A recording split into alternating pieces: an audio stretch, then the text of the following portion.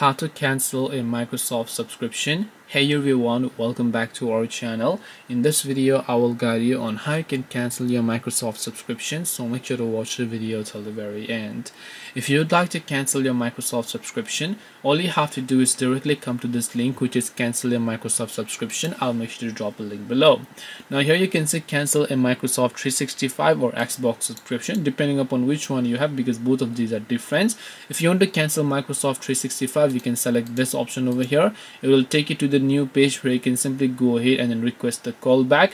You'll be able to go ahead and then actually click on the manage subscription page option here. When you go to manage subscription page, you will be able to go ahead and log into your Microsoft account and then cancel it accordingly as well.